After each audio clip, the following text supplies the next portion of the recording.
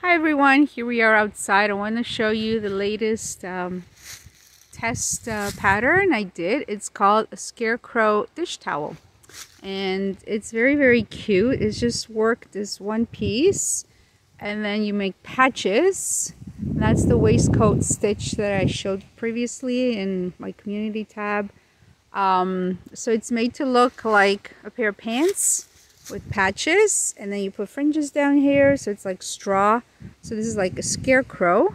And then the way this works is it just folds over, and the pattern is made so there are holes here on each side. So you basically string in what would be your, like a piece of string that would be like the you know, what you use like a tie to hold the pants up.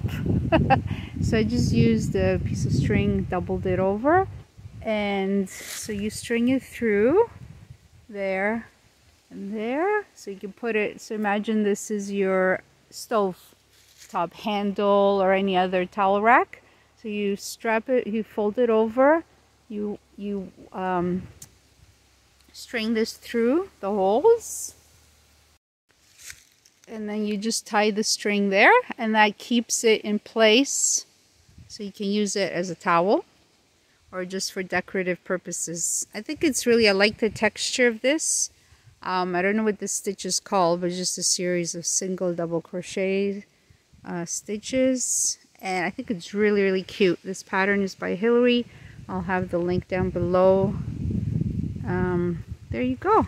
Isn't that cute? Just ready for fall or Halloween. I really like it. I like how it turned out, and I like the patches, the different texture on it. And this is really nice if you use nice soft yarn. I just use cotton, Bernat cotton for worsted weight, but it's really soft, and you can actually use it as a towel or just have it hanging for your fall decor. It's very decorative, useful, practical. Love it. Thank you very much for watching. Bye for now.